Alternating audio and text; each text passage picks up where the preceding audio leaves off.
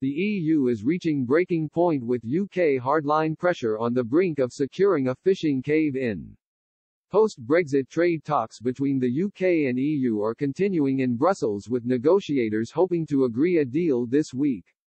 But the sticky wicket of fisheries has seen the EU side fight tooth and nail to avoid a deal which respects UK sovereignty, according to UK sources.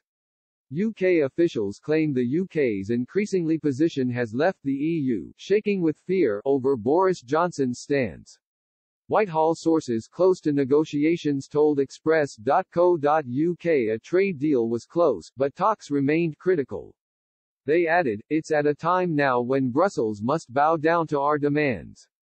We want a deal which will respect UK sovereignty, and this pressure seems to be showing."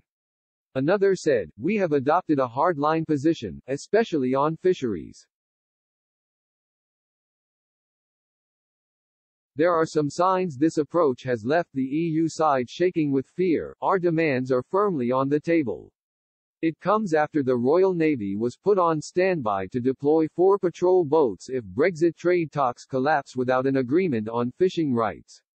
The position was backed by Defence Secretary Ben Wallace, who said during a visit to Tallinn, Estonia's capital, "We will be there to make sure we protect our fishermen because they have the right and deserve to be protected, going about their lawful business."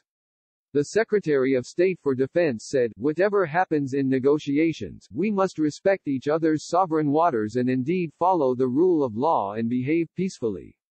When it comes to a Brexit deal, whatever that is, it is no secret that we would use our military to help support in logistics or anything else as required by other departments."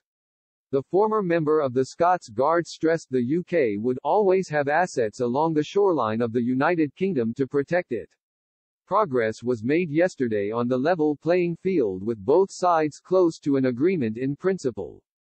The EU's chief negotiator Michel Barnier was understood to have told diplomats the UK had moved towards the bloc's demands on the level playing field.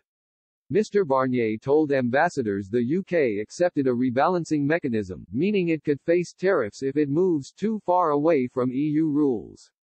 Mr. Barnier said the next few days are important if a deal is to be in place for January 1. Speaking after a briefing with EU ambassadors, he said, "It is our responsibility to give the talks every chance of success.